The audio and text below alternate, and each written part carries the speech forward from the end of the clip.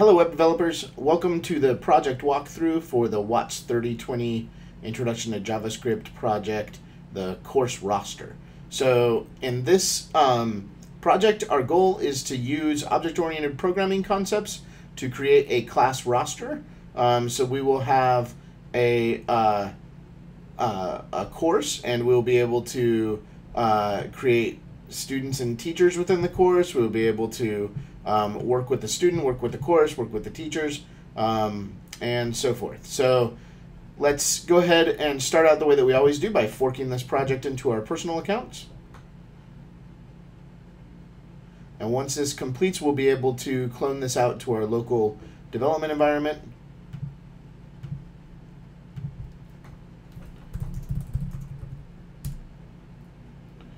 And then we're going to go into that directory,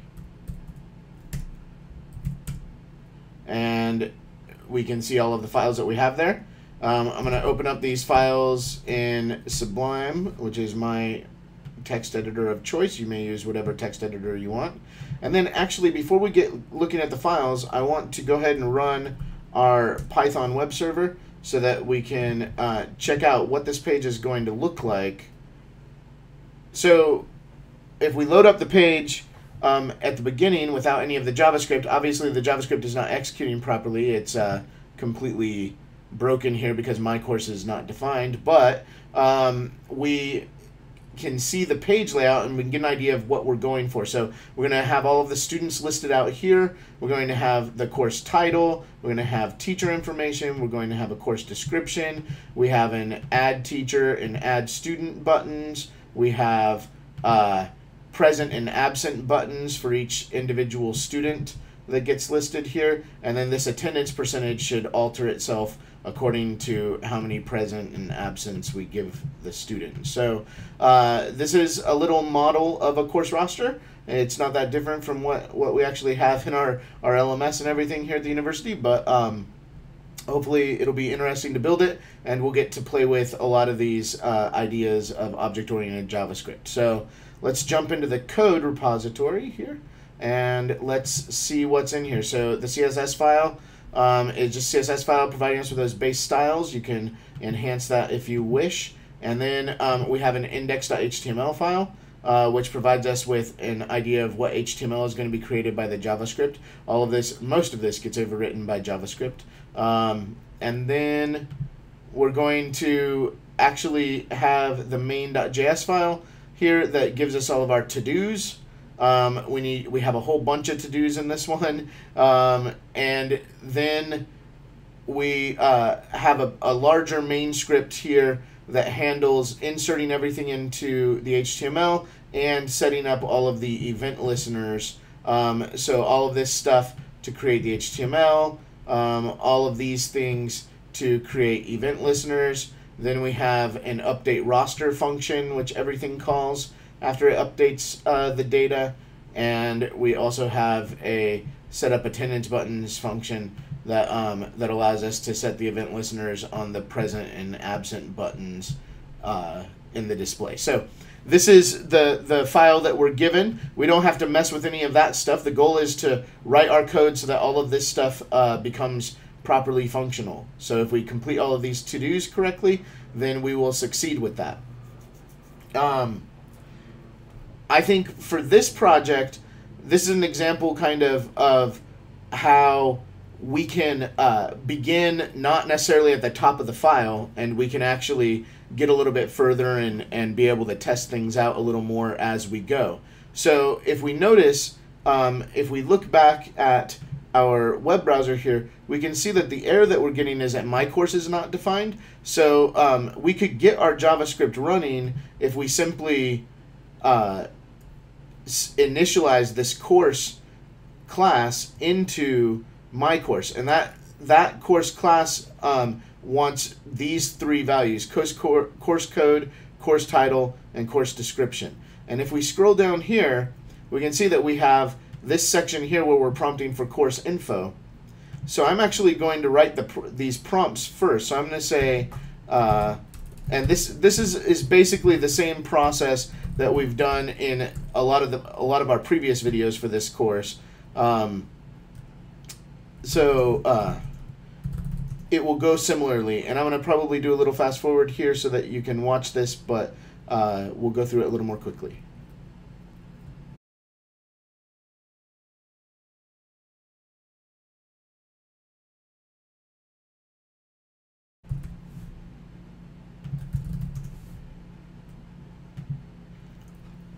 So now that we've written all of those prompts, we can initialize an instance of the course class to create an object. So we want my course to be a new course which needs course code, course title, and course description. That should allow us to have at least the code, title, and description added to our page properly. So we should always test whenever we write any small amount of code. We want to try to test it as soon as possible. So let's go ahead and refresh this and see what we see here. So we get the prompt properly. So that's great. I put in some default values just to help us with the testing. We should remove those before we're all done and deploy to public, but I'll go ahead and just hit enter to take these. And what we can see here is that we have the code and title coming through properly, and we have a great course for all. And our error has actually gone away. This was the old message, so we didn't get that error again. So I'll go ahead and clear the console so that doesn't confuse us. And now we have this. We also notice that all of our students disappeared because now the JavaScript is running and it's updating this with the current data, and we do not yet have any student. If we click add student, we see that we get an error here. So add student is not a function. If we click add teacher, we get the same error. Set teacher is not a function. So that is because we haven't completed the other to-dos. So let's go ahead and jump over and scroll back up to the top of the file, and we'll start completing those things. So the first thing that we want here is a base class called person. And as we can read here, it takes a parameter name and email, and then it's going to strip out the username from before the @ symbol in the email, and it's going to use that to store on this .username property. So that is that's cool, and we can make that function, right? The first thing that we do to define a class is just type in class, and this one is just person, and it's not extending anything. This is a base class, so we're just going to call it person. To create our constructor method, we just label it constructor. We know that we want to send in name and email here, so we can go ahead and type those in. And prompting for the name is pretty easy. We can say this.email equals this.name equals prompt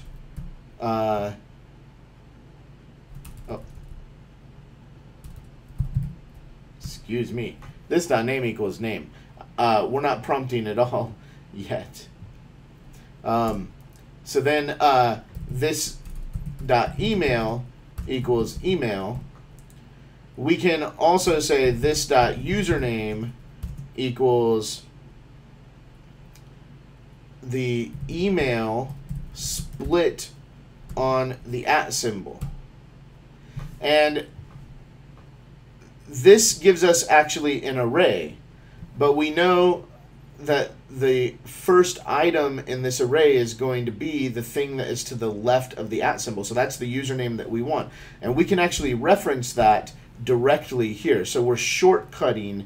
So this is a new way of referencing from what we've used before, but it is a shortcut way of referencing that array that is created when we do email.split.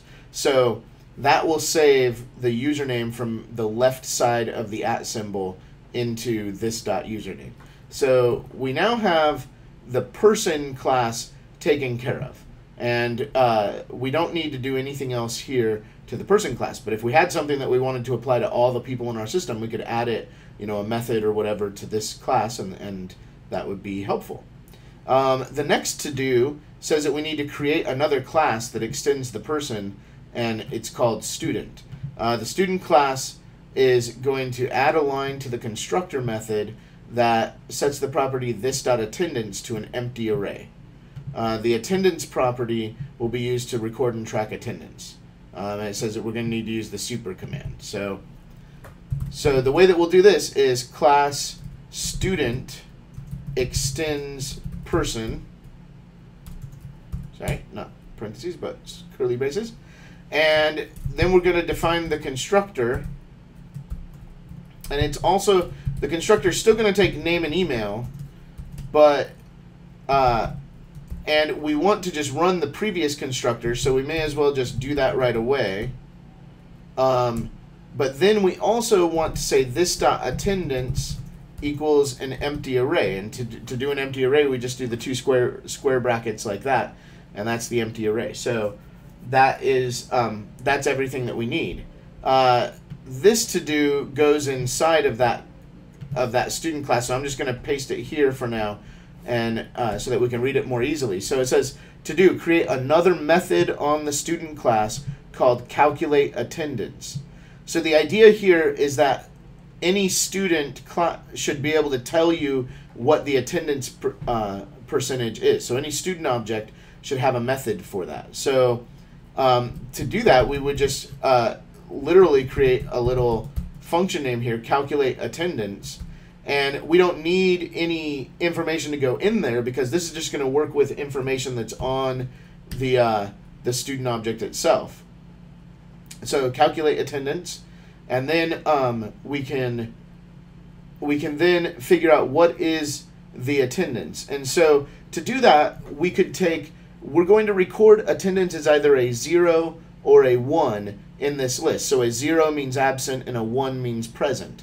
And so to calculate the attendance percentage, we could just calculate the average of all of those numbers. So if a person's present one day, that's a 1, and 0 and absent the next day, that's a 0. So that would be 0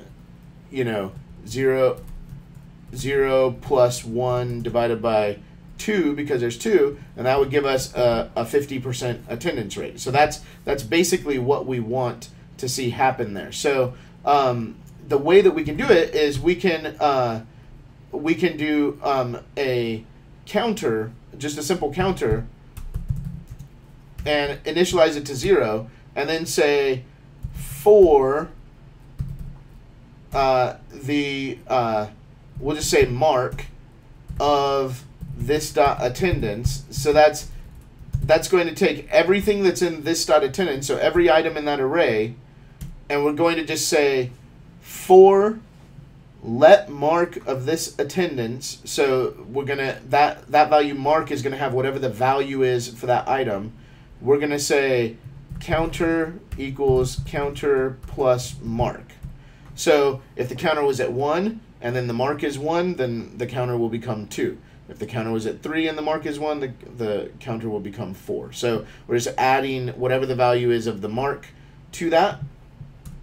And then after we're done, we can say attendance percentage equals the counter divided by this dot attendance dot length. So the length of that array is how many items we have, and the way you calculate the average is to total up all the items and then divide by the number of items. So now we have that as a decimal percentage, and we can turn it into an actual percentage by multiplying it by 100. So that's great. So that would turn our 0.5 into 50, right? Then we can return that, and you notice that this is supposed to return an actual percentage, like 90% or whatever, right? So we can say return, and we're going to use a template literal here, attendance percentage, and then just the percent sign, so that we actually return it with the percent sign properly the way that it wants. So that is how we can calculate the attendance.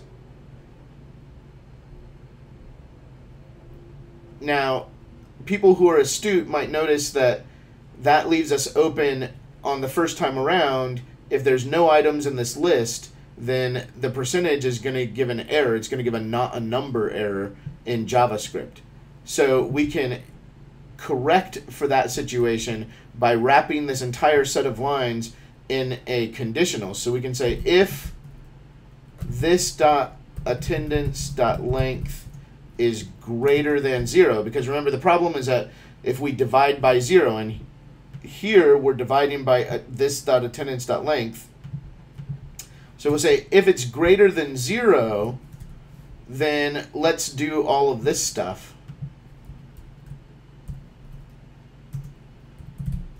Otherwise, or else, let's just return 0% because there's no attendance percentage at all. So we know that if the length is not greater than 0 here on the number of times that somebody's marked this person present or absent, then there's no need to calculate it. We just know that that's 0. So now we have our calculated attendance method nice and protected, and we can work with that.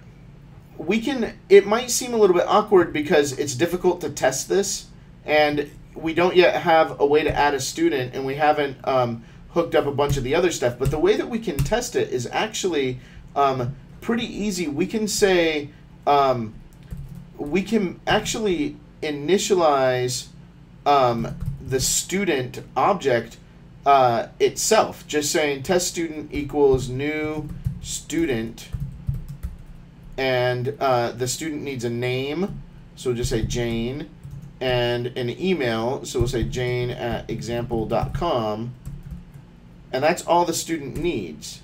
So now if we look at test student, we have this object here, which we can see has attendance, and it's an array with length 0. We also have email name, and we have the name is Jane, and then her username is Jane because that's what is to the left of the @ sign in the email. So this has all come together the way that we want, and if we run teststudent.calculate attendance, we should be able to see what is the attendance for this person. And right now we see that it returns 0% because we have an array that has length 0, so it's going to execute the else clause in that. But if we said teststudent.attendance.push, and if we pushed a 1 on to say that this person showed up to the first day of class, for example, we could run calculate attendance again, and we see that, oh, now the attendance has gone up to 100%. And if we do the same thing where we record that maybe the person didn't show up the next day, then, and we run calculate attendance, now we see 50%. So we know that our code is correct, and that's a way that we can test using this console. And this is super valuable when you're developing JavaScript. It's something that you really want to get into the habit of doing. And it's also why it's nice to do classes and why people like object-oriented programming, because I can sort of fairly discreetly test out the individual functionality. I didn't need to make an entire course. I didn't need to make, add a student to the course or anything like that. I could just create a student object because I now have that student class defined, and then I can test out the features of that student object. So that's how we work with that. Let's continue on to the next to do. So the next thing is to create a teacher class. So that extends the person class, and that is also going to have a constructor method that is going to take name and email. And so we need to do the same super thing that we did before, but then we also need to set up this honorific. So in fact, we need to add a third thing to the constructor, which is the honorific. And so that's like, is the teacher, doctor, professor, Mr., Miss, whatever. So that's what we're adding there. So that class is very simple and lean. We use the super again to pull in all the functionality of the person constructor, but then also add that line to add in that value that we collected as an extra parameter. So we could save that, and we could similarly refresh our code here, and we could say test teacher equals new teacher, and that needed a name, an email, and an honorific.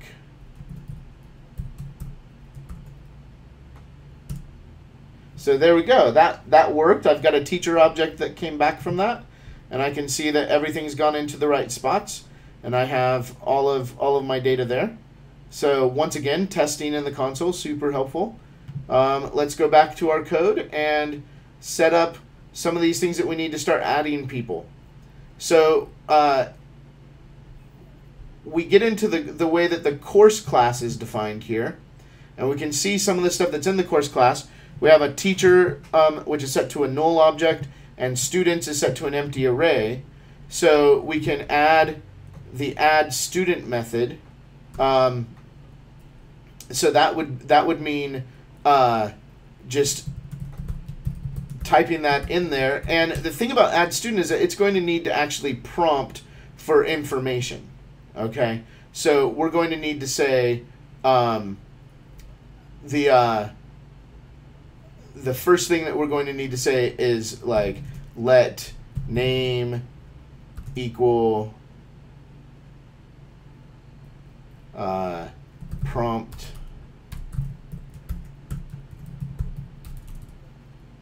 student's full name, and then we can say let email equal prompt student email.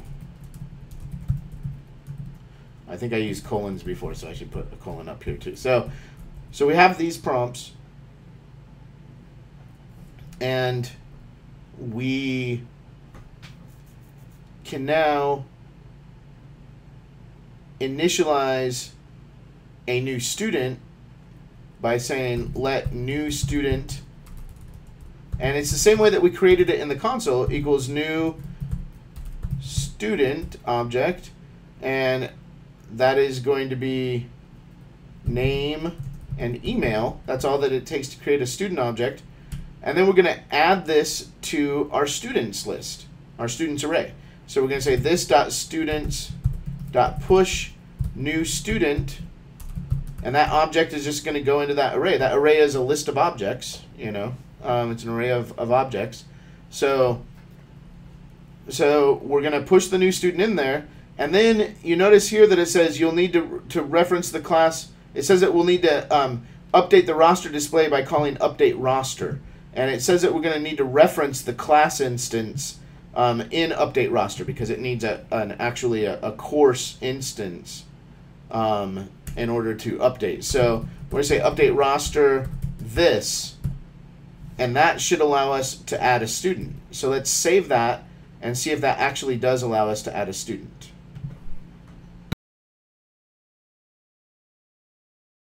So here we are. We can refresh our code. We'll zip through these to create our test course, and we're going to click add student, and lo and behold, our prompt comes up.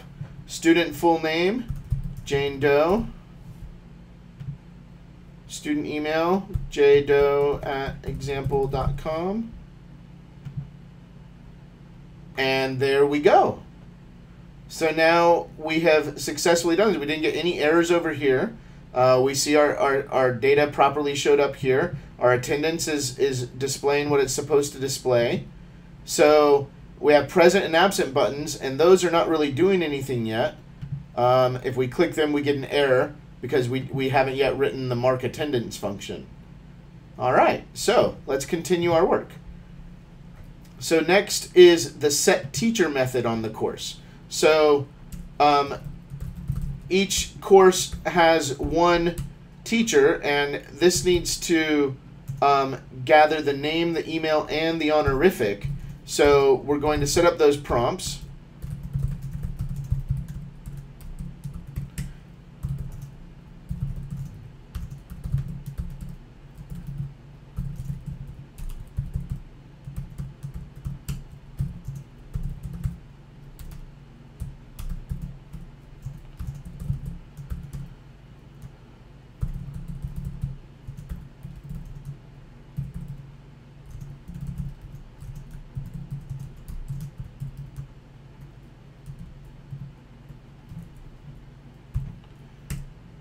And so once we've collected all of that, then we can say that we have a new teacher. And we actually don't even need to, we could actually just directly assign this to this.teacher. And we can say new teacher with name, email, and honorific. And that will just attach it there. So once we finish this, obviously we need to update our display so that we can see the information changing. So we'll run the update roster command again. And there we go. So now if we refresh our page, we'll zip through this course creation. And we should be able to click add teacher and have that work properly. Let's see if it does. All right, teacher full name.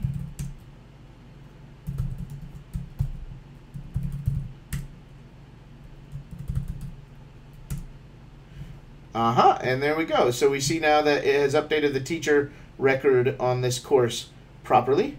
So we are moving right along and getting really close to being done here. So the next thing is one of the most complicated parts of this, which is the mark attendance method for the course. So this is what's going to actually handle marking students present or absent. So we're going to create the mark attendance. It's going to take in a parameter called username. That's going to be sent in by the event listener. That's already set up. We need to retrieve the student object, and it says that we can use the find student method that already exists. So if we look down here, this is the find student method that it's referring to, and that already exists on the course class object. We've been provided with that for us. It uses the find ability of an array, which is a nice thing to know about, so feel free to study that a little bit if you're curious. But we can just use that function. So again, this is a benefit of abstraction in object-oriented programming. We don't have to know exactly what happens inside of find student. We know that if we give it a username, it will give us back a student object. And then on that student object, we can then use the appropriate method on the student object to actually record the attendance. Okay, so that sort of implies, well, it implies one of two things, right? We could directly affect the student object, or we could write a method on the student object to say mark present and mark absent. That's probably the more elegant way of doing it. So let's start out here by creating this mark attendance function. So go here, or method, sorry. So we're going to mark attendance, and that is going to expect to receive a username.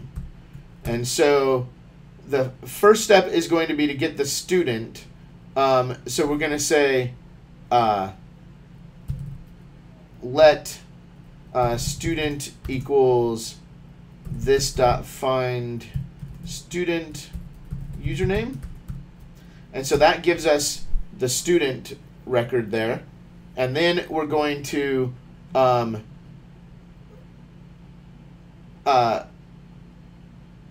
actually mark the attendance. But the problem right now is that we don't actually know which way to mark the attendance. And it says the default behavior should be to mark the student present. The alternate behavior should be to mark the student absent. And if we scroll down here and we actually look at, well, where does this actually get called?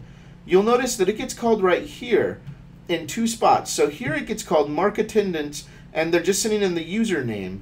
And then here it gets called mark attendance, and it also has this little key that says absent.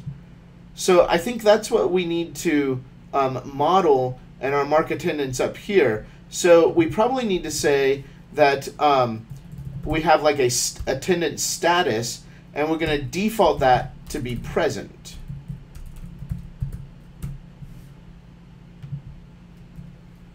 So here we can write a little conditional where we can say if status is present, then student.attendance.push 1, because that's how we mark them present. Remember, we were experimenting with that in the console. Else student.attendance.push too. And we don't actually have to check explicitly for absent. We could check explicitly for absent. We also could add a method to the student object itself that would be mark present or mark absent. And then we wouldn't have to remember any of these correlations. Like I just forgot that 2 is not absent, 0 is absent. So we need to make sure that we do those correctly. This is violating a little bit of a separation of concerns. It would be nice if we made like a mark present or mark absent on the student object itself. But let's just verify that this actually works. Obviously, once we mark attendance, we also want to update the roster again. So we're going to need another one of those update roster calls. Let's just see how this works. Given everything. So we're going to have to refresh. We're going to create the course again. We're going to add a student. I'm going to go through this very quickly. We now have a present and absent buttons that hopefully work. Let's see what happens. Present worked.